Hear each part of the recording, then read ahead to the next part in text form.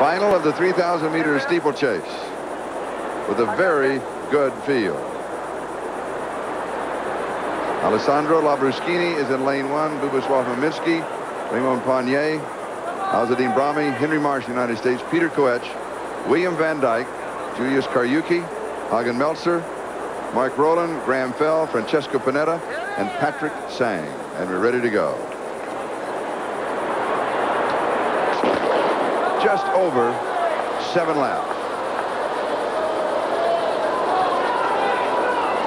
And all 3 Kenyan runners lined up on the outside, not where they were assigned, and go right to the back of the pack. They want to stay out of trouble. William Van Dyke and Francesco Panetta taking the lead as Panetta sets the pace. A total of 28 barriers plus the 7 water jumps. And this is Panetta's style. When he won the World Championships last year, he did the same thing. Went to the front because he knows he doesn't have the kick. He doesn't have the finish of many of the other runners in this race. Number 87, you see, is William Van Dyke. 452 is Mark Rowland.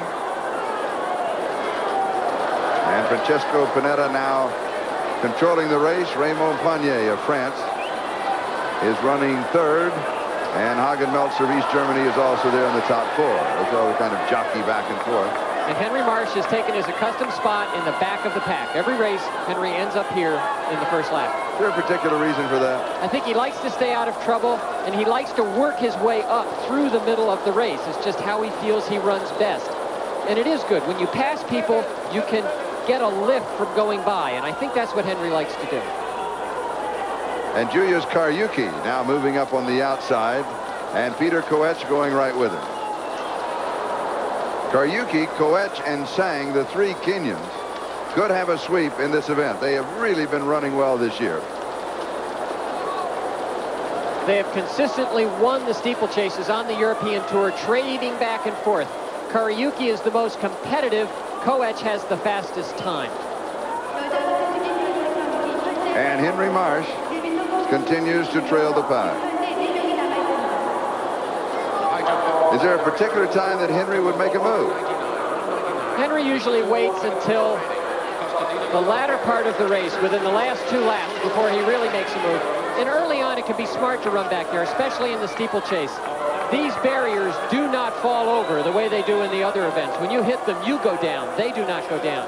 And so you have to give everyone else a lot of leeway. And the most dangerous part of this race is when they're going over the barriers.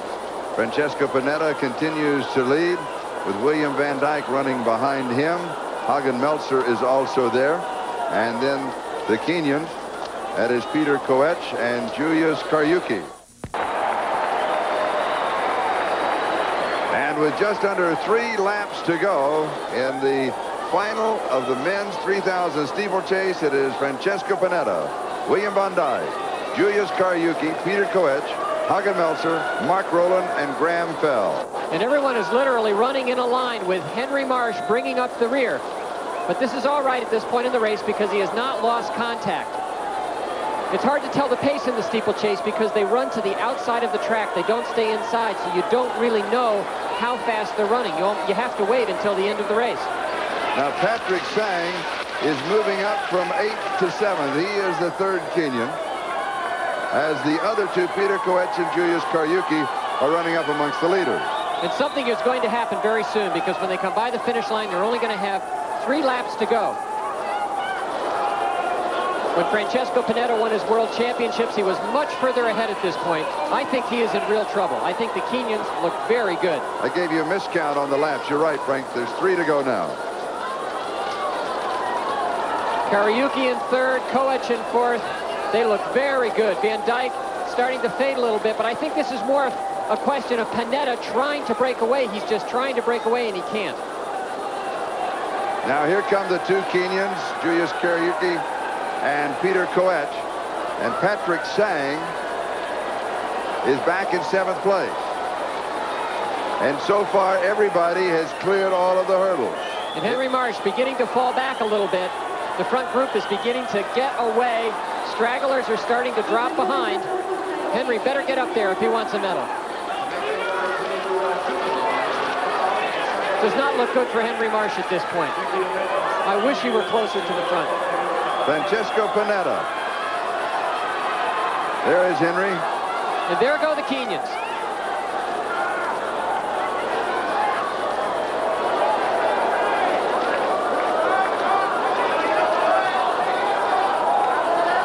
Two laps to go in the finals of the men's 3,000 steeplechase. It is Peter Koech, Julius Kariuki, Francesco Panetta, the two Kenyans, taking the lead for the first time, as Francesco Panetta has led throughout the race. And Patrick Sang, the third Kenyan, is beginning to move up, but the two Kenyans in front are starting to develop a little gap. And meanwhile, Francesco Panetta has dropped way back. 1, 2, 3, 4, 5. He is back in 6th place, and he is fading. Now he is in 7th, and soon will be in 8th. And Mark Rowland from Great Britain has gone after the two Kenyans with a third Kenyan right behind. So we have Koech, Kariuki, Sang.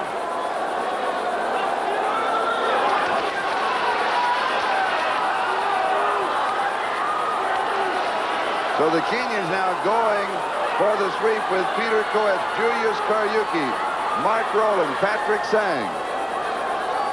And the other person to watch, Bogusław Maminski of Poland. And the Italian, Alessandro Lambruschini, coming up, looking very good in 4th place. There goes Kariuki, taking the lead.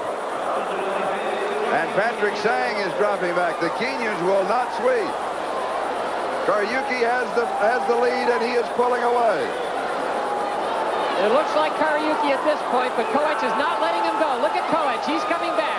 Mark Rowland beginning to fade a little bit. Kariuki, Koech, and Rowland for the medals right now. Alessandro Lambruschini of Italy is there to pounce if anybody falters or falls. And they can in this race. You think it's over, and then wham, somebody hits one of those barriers. The water barrier. Oh, and Koech hurdles it. He did not step on it. Koech in 2nd place hurdle, but that's not going to be enough. One barrier remaining. There's a hurdle, and another hurdle, and another hurdle.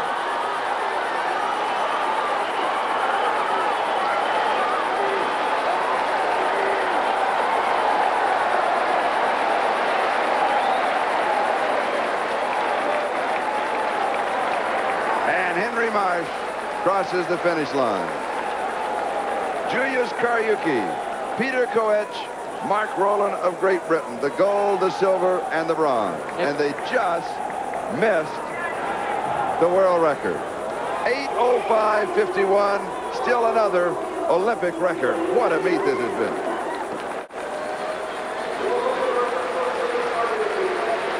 Coming over the final water jump, Julius Kariuki is ahead. Peter Koech says, I have to catch him. I'll do anything to do it. He goes right over and hurdles it. That was a risk, but in the Olympic Games, you take the risk. And Julius Kariuki just ran away with this race. He had more strength. This is a race of strength. And also Mark Rowland, that's an upset for the bronze with a very good showing.